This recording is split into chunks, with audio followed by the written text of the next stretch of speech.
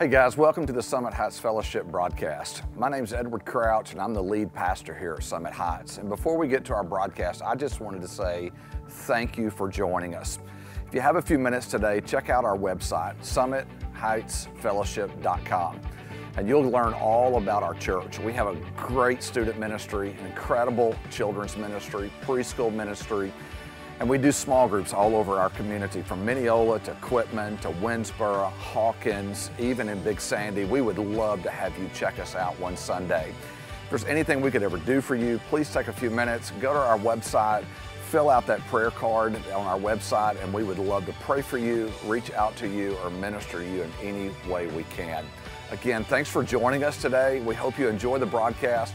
If there's any decisions or questions you have at the end of our broadcast, please reach out to us at our number on the screen or on our website. We would love to visit with you.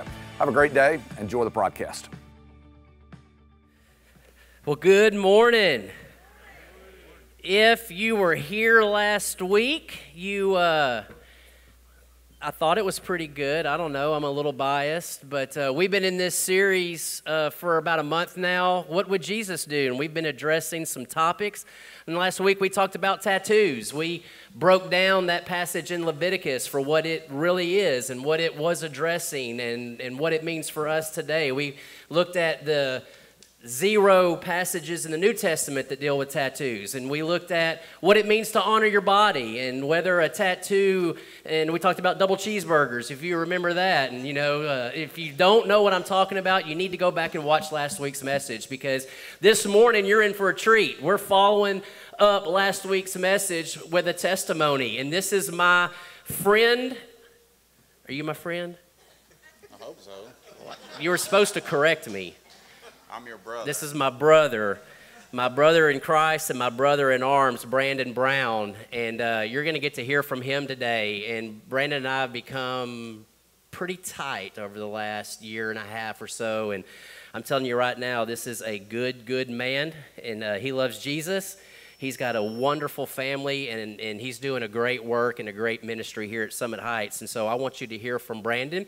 And you may not be able to tell from where you're sitting, but Brandon does have a few tattoos. And so we thought we would bring him up this morning and let you hear from him as a follow-up to last week. So Brandon, tell us your story. How did you come to Christ? What was that like? When was that? It was about... at least 6 years ago. I had hit a rock bottom place again. I've had several of those leading up to this. And I had visited this church maybe a year before that, coming in for all the wrong reasons. I didn't stay very long. Had some animosity towards this church because I didn't hear from Edward, who had my contact information, and I was like, well, they must not care too much about me. They ain't trying to see what's going on. And found out later it's because I changed my phone number, so it's kind of hard to. Funny how that works. All right. Hold that up a little bit. So, end up hitting that bottom place. Hit my knees at the same time, and when I come up, I came back, and that was when Ed, we cleared up why there was no communication, and put me into, because I didn't know what to do after that. I was like, what do I do now? I mean, I know he's there. I know I'm chasing him now. I mean, there's no other way for me to go, and so he put me in connection with Joe Fields, who's been a tremendous influence in my life to disciple me, to show me what it does look like to move forward from here. And then I've been here ever since. So tell us about that journey a little bit, coming into Summit, connecting with Joe Fields, and then connecting with a group of men that mean a lot to you in your life, and just what God's been doing in the last couple of years specifically. Well, not long after I started discipling with Joe, I met my future bride, I wish we could put the spotlight on her right now. Joe and his wife premarital counseled us. I mean, just walked us and then married us. He married us. Our family started coming here, and then I guess it was about a year, not even a year after that. I met a man named David Elmore, who saw a man waiting in the hallway, and he invited me to go on a weekend, because in that year of trying to live this new Christian life thing out, I had so many blocks. Things weren't working out the way I thought they should be working out. I had questions and I couldn't find any answers, and so I got invited to go on this weekend, this men's retreat, and those things were affecting my marriage that was new, and it shouldn't be. I was like, why newlyweds shouldn't have these struggles, but I'm bringing 40 years of garbage into a relationship, and I didn't realize that stuff doesn't just go away. That stuff's still coming up, and so anyway, I go on this weekend and I found out some things about myself. Most importantly, I found out that the person that I really am, that's underneath the tattoos, that's underneath the bandana, that's underneath all this exterior stuff, was not only welcome but loved for who I am, and being able to have that, it changed everything for me. It just opened up a whole new way of looking at life, So tell us about your tattoos. How many do you have? One. I'm pretty covered, except for my thighs, and pretty much everywhere else I'm covered up. All right, so when did you get your first tattoo? I was 14. All right. 14. And so is there a story behind that? And I know a lot of times tattoos do tell stories. Most, if not all of your tattoos were before what you just spoke about. And so spend some time telling us the story of what you have and how it relates to your life. And then I'm going to follow it up with something you spoke to me last week. But go ahead and share with us that. All right. Well, my first tattoo was when I was 14. It was done in a buddy of mine's garage with a remote control race car motor. And so it and we were smoking it up and drinking it up, and and it was a gang tattoo. It was part of the group that I was running around with, and it was something I wasn't telling myself this at the time, but it was as if once I get this, now I'm a man. You know what I mean? That's how I identified. How do I know? How do you know when you're a man? So that was what was going through my mind at the time, and then it was 2 years later. I was incarcerated. I was locked up, and I didn't see daylight for 15 years. And 15 years in prison is where every other tattoo that I got came from. Every tattoo I got's in prison. They do tell a story, but the story they tell now is different than the one they told when I got them. Well, let's start with the one that they told when you got them, and then we'll fast forward and tie all that together. Well, I had an image of God my whole life. I was taught, my grandma talked to me about God, and I went away though, and I didn't see him stepping in and doing what I think he should be doing. There came a point where I was just generally pissed off at God. I was calling him, beating my chest, telling him, because I told him I hated him. I was really, really and it to the point that I went the exact opposite direction. and started studying Satanism, every other religion I could think of, Buddhism, just anything that wasn't him, I was diving into. And for a long time, and most of the tattoos on the right side of my body are very evil oriented. And just at a glance, it's very, they could be disturbing. And but that's where I was at the time. And of course, eventually I saw differently. I started coming back, and which is just another story in itself of just how amazing His grace is, that somebody that was just basically telling him to go to hell was just loving me through it. He loved me through all of that, you know. And so I got that, and then I was gang related, so I've got a couple of tattoos that relate to that life.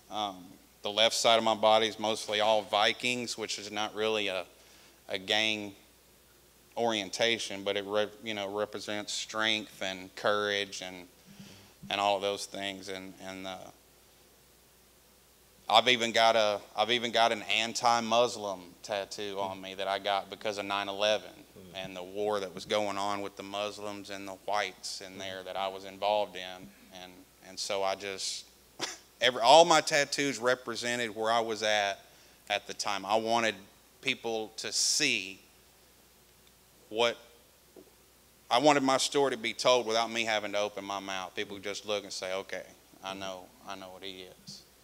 But now I'm in a place where people look at me and now they're telling a story that's not true. Right, and we're going to get to that in a minute. Yeah. Because he said something to me last week that is, if this isn't the gospel, I don't know what is. And so we're going to get to that in just a minute. But so we're going to park that right now. And so you said your right side is more of the, you told me last week, the evil, and then your left side is, you were into Vikings because it signified, dominance and adventure and, things of that nature. So before we get to where you were going, let's talk a little bit. I made a statement last week. I have a family member, and I only have this one and one over here.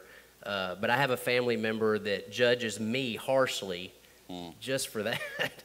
I can't imagine what are people's reaction when they see you? What do you feel like their reaction is?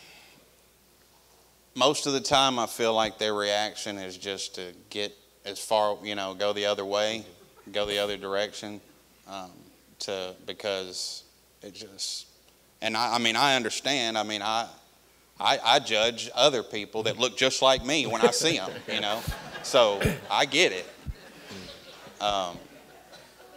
The cool thing about that though is, it's more about Summit, is that not one person here has ever treated me like that.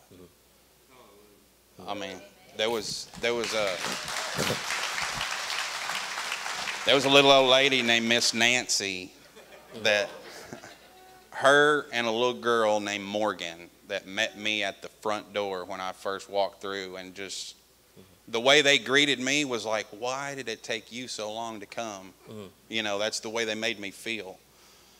And then it just dominoed from there. No one has ever looked at me like I had, a funk radiating off of me or anything like that. Not here. Not here. Not here. So have you been judged in other Christian circles, or, you said before you even judged Summit, the first time you came to Summit, it wasn't a great experience. Right. So have you had any experiences like that? Yeah. My mom is a guy, and she loves the Lord, loves Him. And I believe she was my first judge because she didn't know the extent of my tattoos until I came home. And I come out of the shower and didn't have much on, and it was just, oh my God, just one of those. Not that she loved me any less, it just really. But the first church I went to, there was no excitement about getting to know Brandon. That was the way I felt. Whether that was true or not, nobody ever said that. But I didn't feel welcome. I didn't feel like I could be a part of that environment. Yeah. And then I come here and people are coming to church in their pajamas, so it's good. So you felt that was good. You fit right in, right? Yeah, so I want you to spend some time, and we have some time, okay? And so if you want to ramble, I'll let you ramble, because you said something to me sitting at my house the other night that blew me away.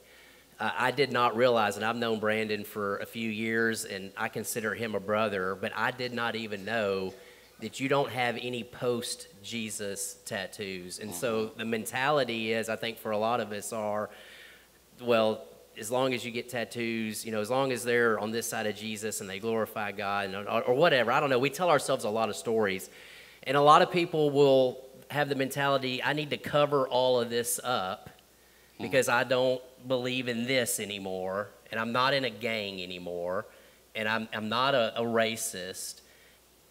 But you made a statement to me. Share that with them, because it blew me away. Yeah. I've got more than one tattoo that would when somebody sees them, there's no question. I mean, you can't say that stands for anything else but what it is. And I told you that I will never cover any of my tattoos. Not that I'm proud of them, but I'm not ashamed either. And what that does for me is there's people, and I do it regularly. I'm able to talk to people, mainly men, that you can't talk to, that Ed can't talk to, that they wouldn't give the time of day to because you haven't walked in their shoes. Mm-hmm. But because of, they can tell just by looking at me, they're at least going to be open to hearing what I have to say. Obviously, you've been there. They don't know what that looks like, but they're not going to slam the door in my face. Does that make sense? Oh, yeah. And so maybe they do think I'm still in a gang, but that's just a conversation starter telling me, I was there, but I'm not there anymore, and this is why. And this is all that it got me, and this is what I learned. And then, you know what I mean? And then just let God do God things after that, because I can't change people, right? And so that's why I won't ever cover them up, because they do tell a story, and it's not a story that what I've learned through Crucible and through Summit is that it's a story that I don't have to be ashamed of. Mm-hmm. That shame is gone. So I just God uses those things to glorify Himself, and because I've seen Him do that, and it blows my mind even when I still see it. That encourages me to, He took so many broken and violent and destitute, people, just in Scripture. I mean, thousands of years ago, He was doing it, taking them and changing the world with them. And why would people think He still doesn't do that? So I'd like to be a part of that. Yeah. Right? Yeah. And so I'm going to put you on the spot here. I've been able to meet some of your former brothers. And just, so you're doing that. I mean, you are reaching men that I'll never be able to reach. Share a little bit about some of your stories and just being in the real world, talking to those people that we don't talk to for whatever reason. Well, I will say that the majority of them are still not where I would like to see them. Yeah. But they're not where they were either. Does that make sense? Mm-hmm. I'm constantly encouraged by men that I judge to be unsaved, ungodly, unchristian.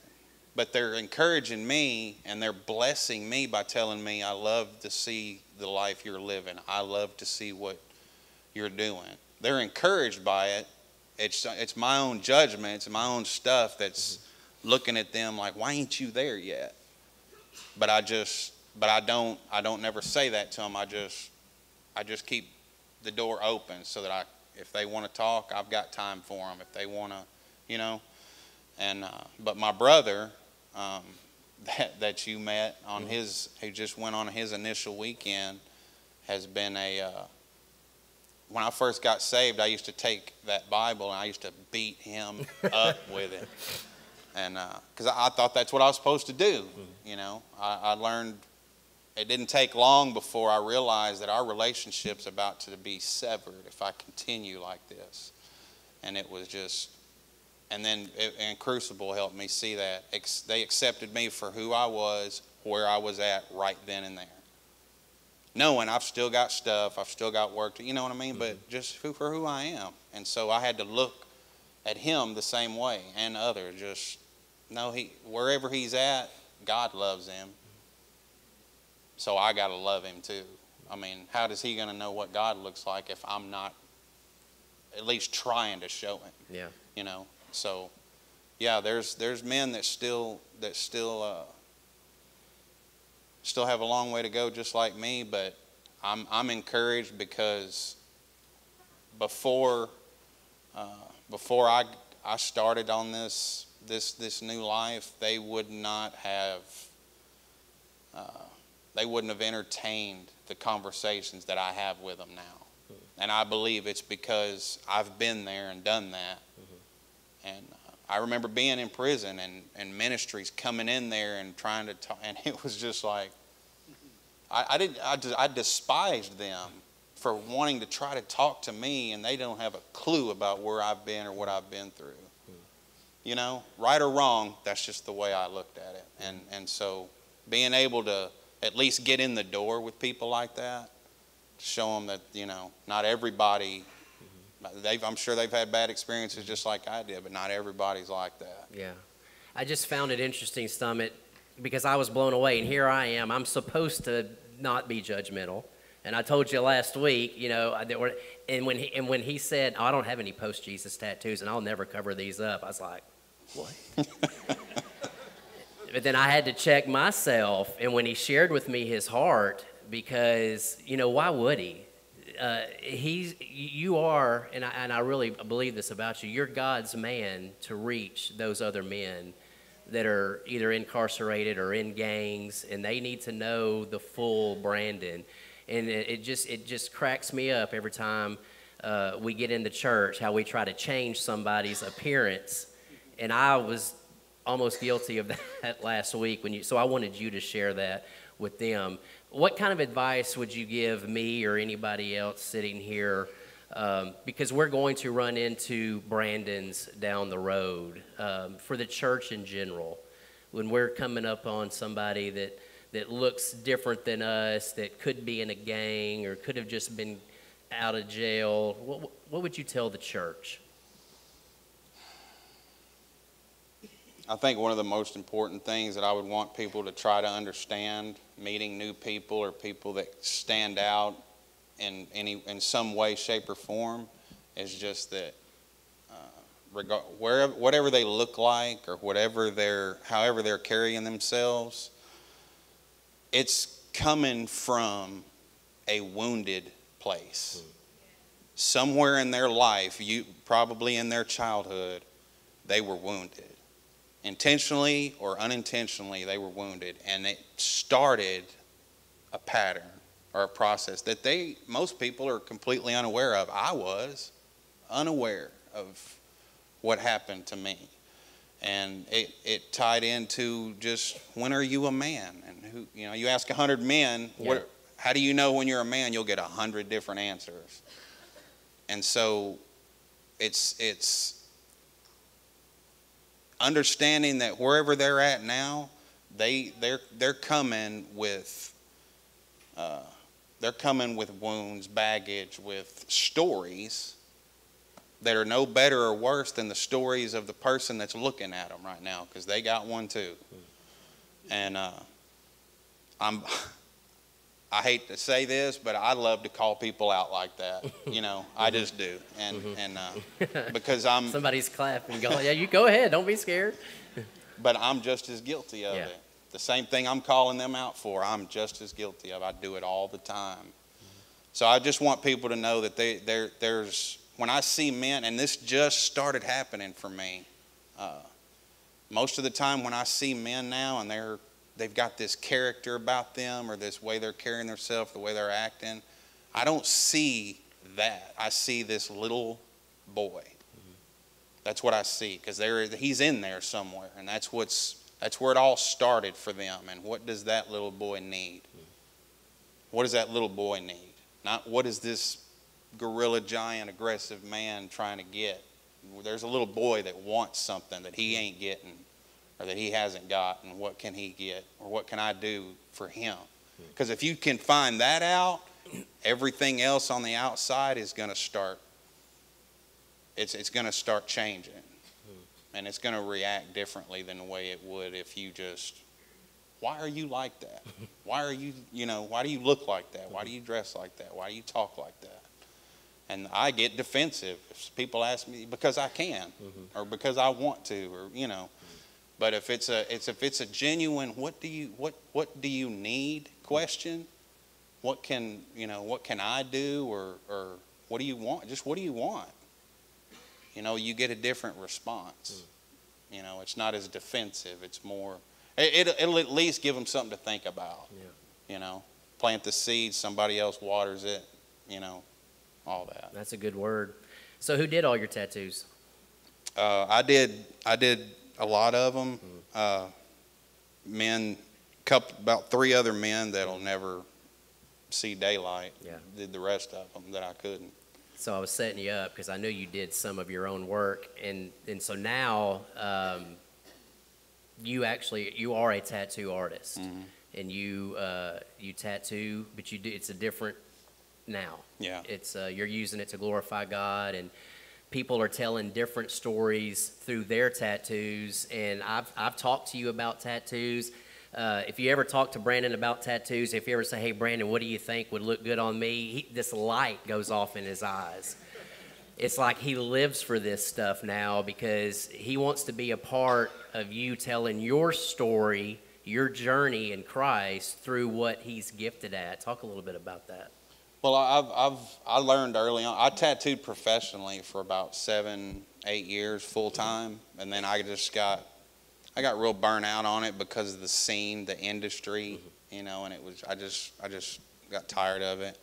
So now I just do it for myself and private, and just so I learned early on that the best, if you want an artist's best work, it's give them free rein to use their imaginations. Give them the basic idea and then let them do their thing. And don't try to control every line and every, and that's where you're going to get the best work. Yeah. So, yeah, if, you gave me an idea of basically what you wanted, and I just immediately saw what it would look like for me. And if you let me do it the way I want to do it, you're going to get the best work I can do. Yeah, I know. Yeah. So tell me the difference now when you're tattooing somebody, and it's like, for me, because the one you're going to do on me is you're telling my story of my journey with Christ and what God's done versus that industry you talked about and just the joy that it brings you to be able to serve God now through this gift. Yeah, because it's when I'm doing one, I'm in relationship with that person on some level. I don't have, maybe they were a stranger when they started talking to me about the tattoo, but being a tattoo artist, it's also like being a therapist a little, because people just want to pour out their story. Because it's important they get every detail out because they're trying to tie it to what I'm doing. So I'm learning things about people that most people may not know. So and so I don't take that for granted. That I'm tender for that. So I want to honor it by giving them what they're looking for. Hopefully beyond what they were looking for. That's what I want to do. Well, so I see a man, and I just want to brag on you for a second before I ask this last question. But I see a godly man. I see a strong man. I see a man who loves his family. And I see how you treat your wife and kids and the gentleness that's behind the exterior. And you have a ministry that I would be willing to bet 99.9% of us will never have the opportunity to have. And you're able to rub shoulders with folks that wouldn't give us the time of day. And God's using you in a mighty way, and I've seen your influence on other men in our church and on other men in our community, and especially those men that you work with, that you're bringing And so I want to honor you for that. And Thank so you. as we wrap up today, what would you like for us to know about Brandon? I guess I would just want people to know that the tough, strong, aggressive, whatever exterior that I put out that people see is I use it now to create safety for people that want to heal and grow. That's what I use it for. I do it with men every week. And those same men do it for me also. I get as much out of it as hopefully the men do that I work with and do life with, and so it's that part of me, that old me, it's still there. I mean, it is. It'll always be there. But I'm conscious of it, and I'm aware, and so I take steps and I do things differently than I used to do them. And it's provided in a stage for me now to help men, get through or deal with what they're, what's going on in their lives, because that's what it's been doing for me and still does it for me, even as I'm doing that. And there's men in here that are just that I would never have even spoken to, a few years ago, and those same men, I love those men now. Like I love those men now, and I'm thankful that they're in my life. Uriah, he's one of them. And I mean, have you ever watched him just up here on stage? Yeah. I envy that. Like it's an audience of one. He's worshiping he's worshiping to an audience of one. Our whole worship team's like that. I love it. I envy that. Yeah. I just love that. I can't do that. Yeah. Yet. Yeah. Maybe one of you do. All right, so I lied to you. That's not the last thing. Because something occurred to me while you were sharing. I've shared my testimony many, many times, and every time I've shared about myself or been vulnerable, it never fails. Somebody will walk up to me after the service and be like, man, that's me, or I've been there, or you spoke right to me through that story. And so I'm guessing there may be one or two people in the audience, there may be a handful online, and maybe they're where you were 10, 15 years ago. Just from your heart, what message would you have for somebody that maybe thinks they're too far gone, or they had the same thoughts about God that you had back then? What would you share?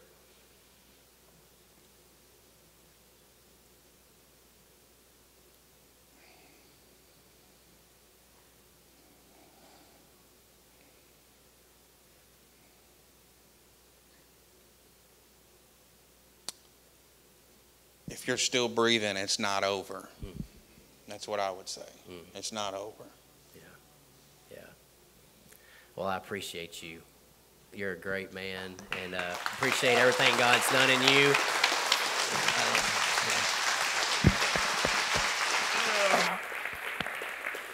Amen.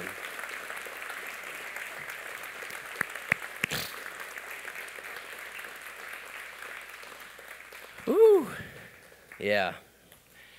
So I'm going to invite the band to come back, and we're going to close, and we're going to have a time of response. We're going to end the service today. Every Sunday, we make our elders and their wives and our prayer team available. So we'll have people up front here. We'll have people in Grace Place. If you want to respond, if you feel like God is tugging at your heart, and you want to be prayed over, maybe you're here and you're considering, you heard a man say that he went from anti-God to pro-God, and you don't know how that works. Well, there's a God, his name is Jesus, and he died for you and would love to be in relationship with you. And maybe you need to come and figure what that is about. We would love to be able to pray for you and talk that over with you. And so we're going to have a time of response. We have communion tables, 2 in the back and 2 in the front, and we'll have our prayer team and elders available. So you'll take communion after I pray if you want to. If you want to come up for prayer, if you just want to come up to the altar on your own, you're able to do that as well. And then when you're done praying and you're done taking communion, you're invited to come back to your seat, and Johnny will lead us through worship. And then when Johnny feels like it's over, then he will close us out and dismiss us. Let's pray. Well, Father, there's so much to be thankful for this morning. I think first and foremost we should start with the new life that you give each and every one of us in Jesus. Thank you for that. Father, as we move into a time of response and a time of worship and a time of communion, may we never forget the sacrifice that was made for us on that cross. May we never forget the gift that you've made available for each and every one of us. And as Brandon just said, you're never too far gone. If you're still breathing, Jesus is calling you home.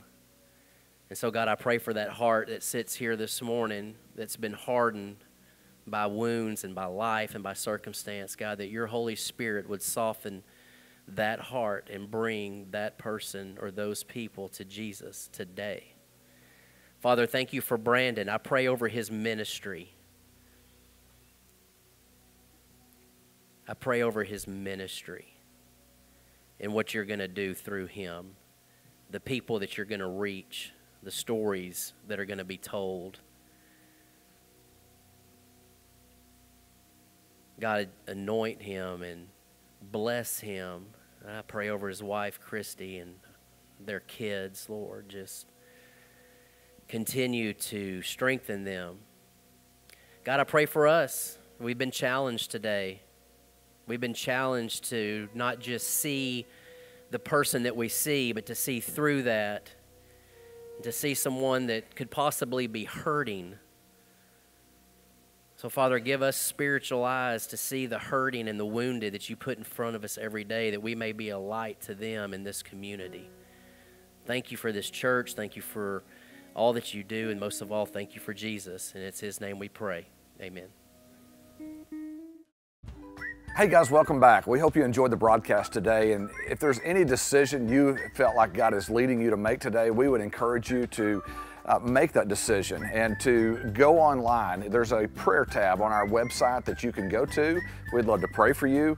We would also love for you, if you accepted Christ today, to send us a text. We have a number at the bottom of the screen that you can text us the word accept if you accepted Christ, or if you would like to know more about baptism, just shoot us a text with the word baptize to that number on the screen, and we'll get to you, I promise you. Hey, have a great day, and listen, if you're looking for a great church and you don't have a church home, come visit us one Sunday. We have 2 services, 1 9, 1 at 11. We'd love to see you. Have a great week.